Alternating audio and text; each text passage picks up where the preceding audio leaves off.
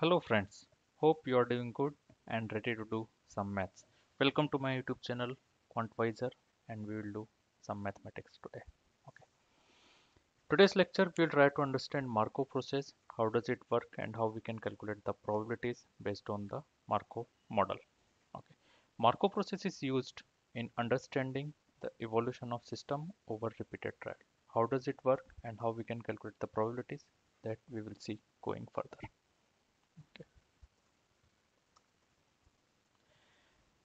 Let's assume there is a cafe in an office where 1,000 people come to have a drink every day.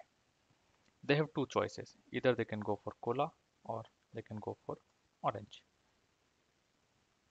Out of those 1,000 people, 400 are going for cola and 600 are going for orange. So at any given point of time, if I ask you what is the probability that someone coming who is going to buy cola or he is going to buy orange, your answer might be 40% and 60%. But what happens in real? Shopkeeper observe that his sales is variable and it is changing every day, and after certain time it is steady. But the people who bought cola are not the same every day and the people who bought orange are not the same every day. He observe and we'll try to understand his observation based on a matrix. This matrix is called a transition matrix.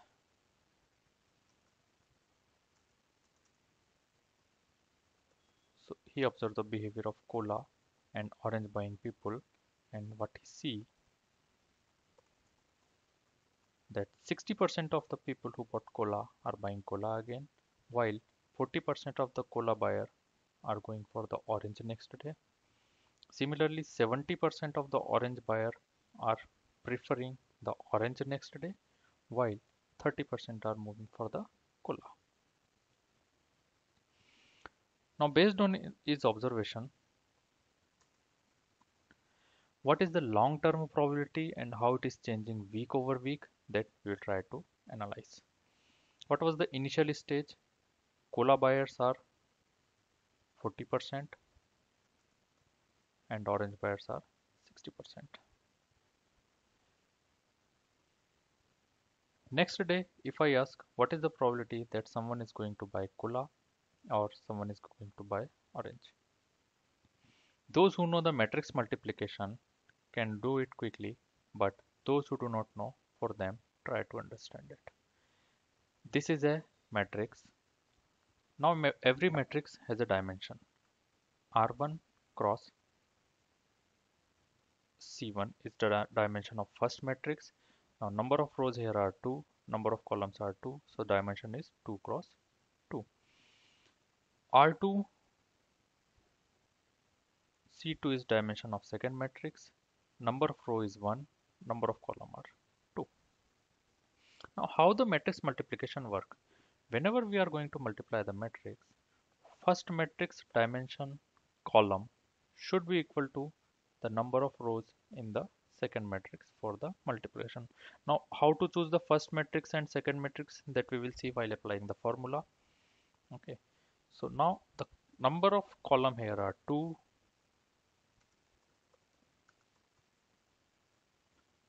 and number of row here are 2. So multiplication is possible. Number of row is equal to number of column. Now, how many column are here?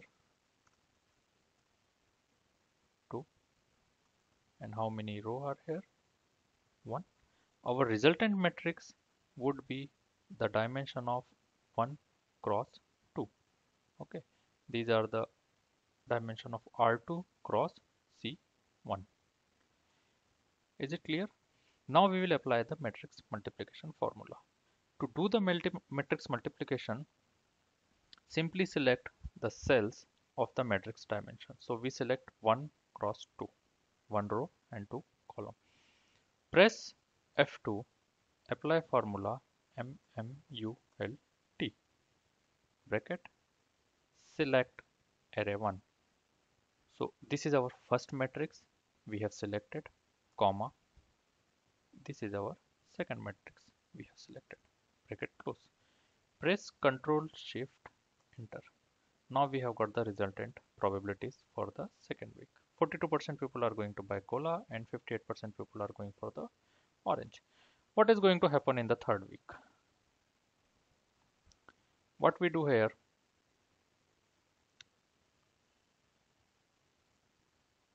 apply the same formula again.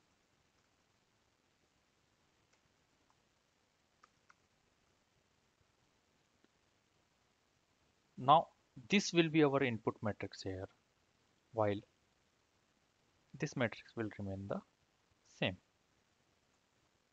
Probabilities are changing.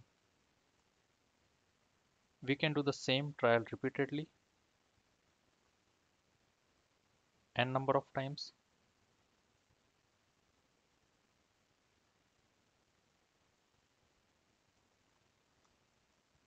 And we will get the answers here. Oops, what happened? It is giving an error. So to avoid it, what is happening here? When we drag the formula, both the matrix selection has changed. Now we'll apply the formula from here itself. We want this matrix to be steady while this matrix to go down with each step.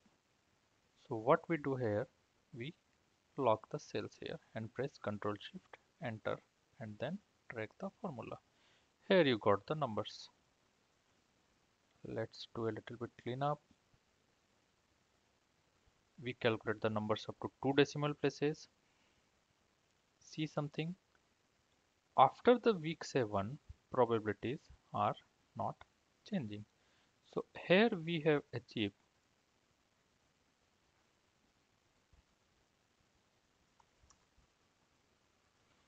absorbing stage because the probabilities after this stage are not changing, and these are called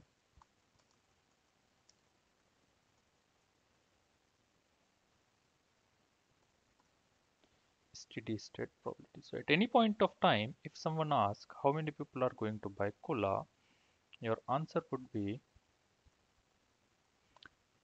this multiplied by this. And similarly, how many people are going to buy orange?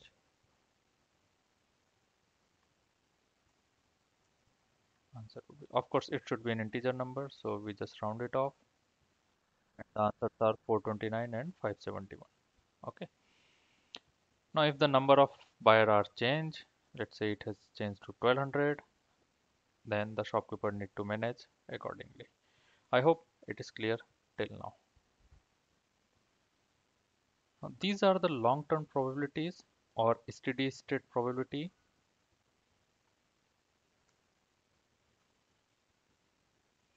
While series of events are called Markov chain. I hope you got the fair idea of what is Markov probabilities and how to calculate it. Now let's do a trick. There is a third drink introduced. We have cola, we have orange, and now lemon is also there.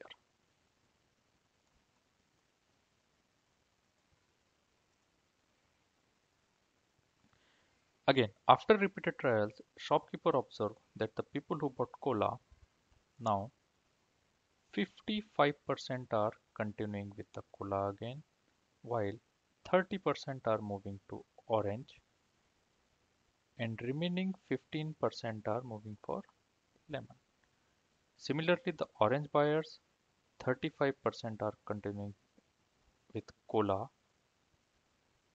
Sorry, 30% are moving to cola, 55% are retained by orange, and 10% are going for lemon. And those who initially bought lemon, 15% are moving to cola, 25% are moving to orange, and 60% are retained by lemon. Let's see this matrix is correct.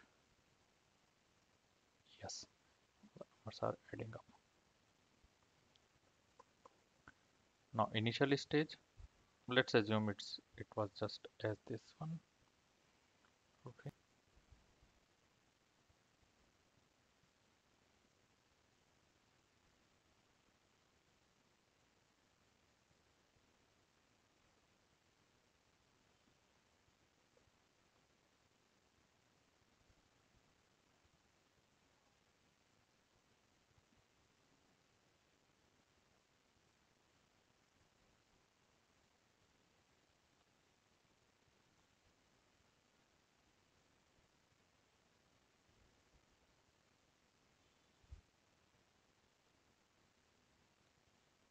Lock the cells of second matrix and press Ctrl Shift Enter, and here are the numbers.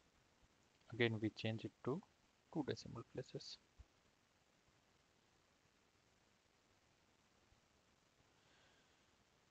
So now, as you can see going down, probability numbers are steady 3.718241, but again here it change, and after it, does it change anywhere? No, it's steady for the long term. So here we achieve the stage, and these are our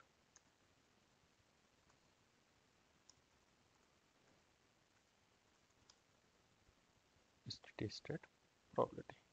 Hope you got a fair idea of how does the Markov process works. Now where it is applied else? Applied in quantum physics, understand the behavior of the particle movement, applied in the stock price movement, and many more fields. So we will study sometime later. Till then, thanks for watching. Bye bye.